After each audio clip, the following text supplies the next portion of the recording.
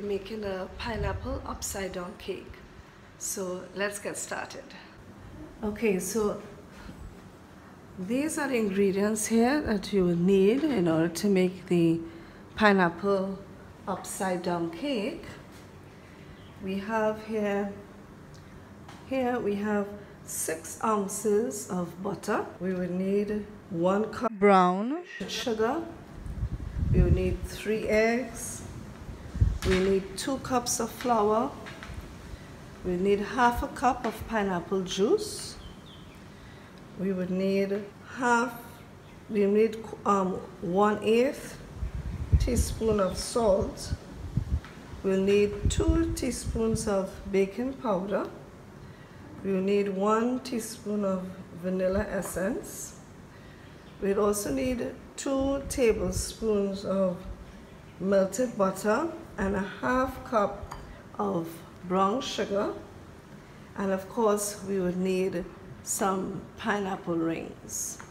So these are all the ingredients that we're going to use to make our pineapple upside down cake. We'll begin by creaming our butter and our sugar. So we have our butter here. I'm going to add in our butter. This is 6 ounces of butter, or 3/4 cups of butter.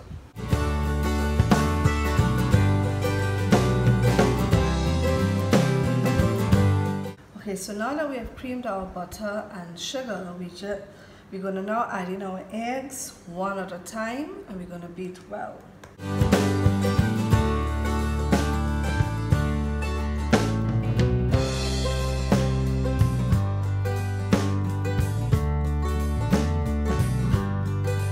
Now we're going to add in our flour, salt, and baking powder, alternating with our pineapple juice, and we're also going to add in our vanilla as well.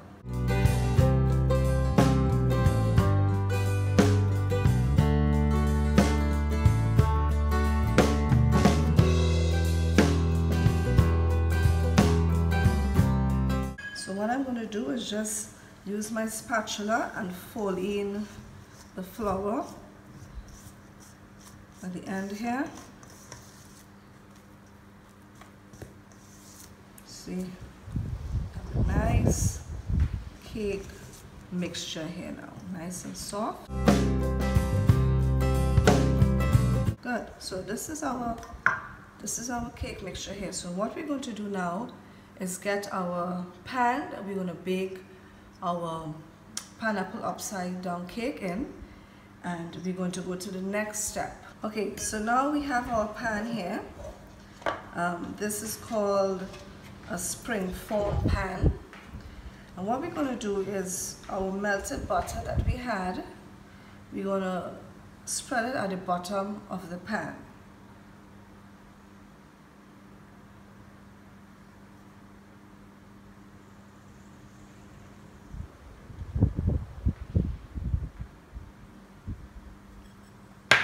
So we want to swirl that around because we want to get it all our edges to cover the whole pan.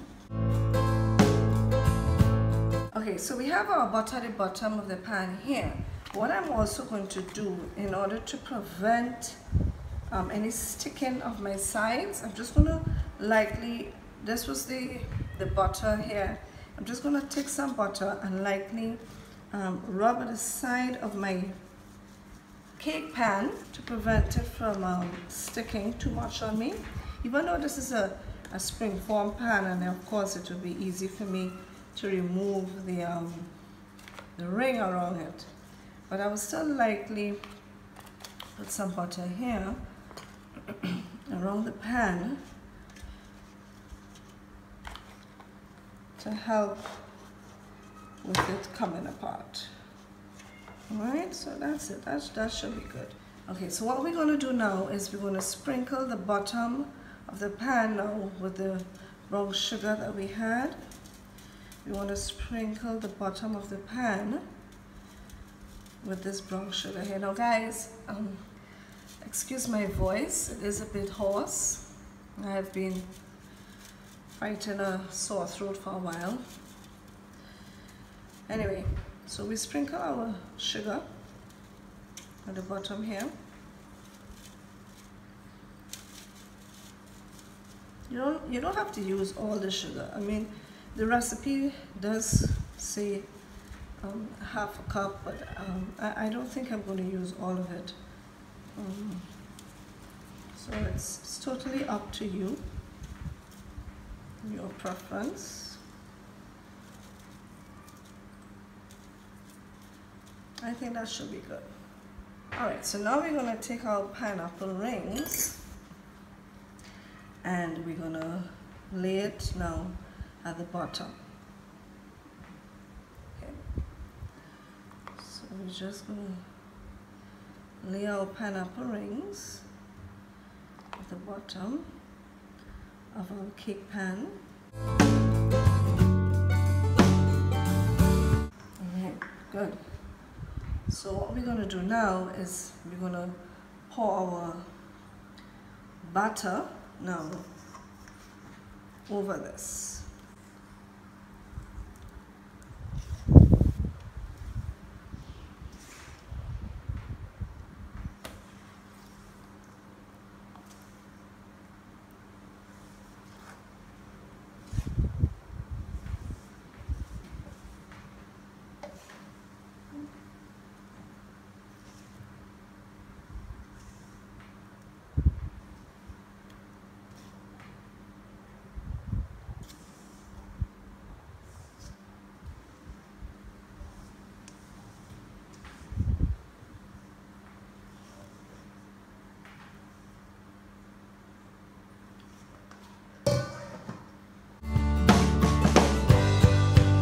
Gonna put this in the oven. Of course, we want to preheat our oven at 325 degrees Fahrenheit, and we're going to bake our cake at 325 degrees Fahrenheit for about 40 to 45 minutes at 325 degrees Fahrenheit.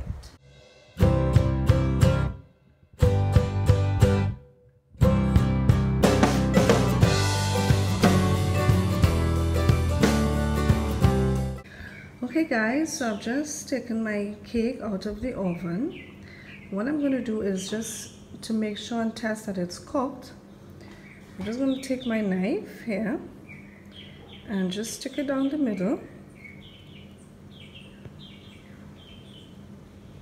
Pull it back out. Once it comes out clean, we know it's cooked. So now we're going to leave this to cool completely, and then I'm going to show you the next step.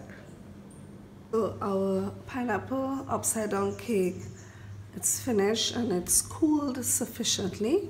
So now we're going to take it out of the spring form pan and we're going to place it on our cake stand here. Now what I should have mentioned is, when you are going to put your spring form pan, if you're using a spring form pan into the oven to bake, it would be a good idea to place it on a baking sheet with some parchment paper at the bottom, so that if any of the butter melts out, it will not melt in your oven but on that baking sheet. So keep that in mind. Alright, I'm just going to get a knife and run it along the sides to make sure that the sides didn't stick, and then I'm going to open it up. Alright. Well, it didn't really stick, but we still run it. Alright, so let's open it up now. Alright, now we're going to flip it over.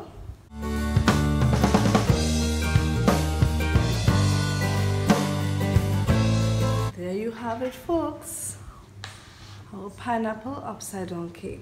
Now, some people, they put cherries in the middle of their pineapple rings. I chose not to because I really don't like the artificial taste of the cherries. But if you want to put cherries, you can. It's all up to you. It's a personal preference. Alright, well, I hope you enjoyed this video. Be sure to share with family and friends, and give the video the thumbs up, and don't forget to click on the subscribe button. Bye for now.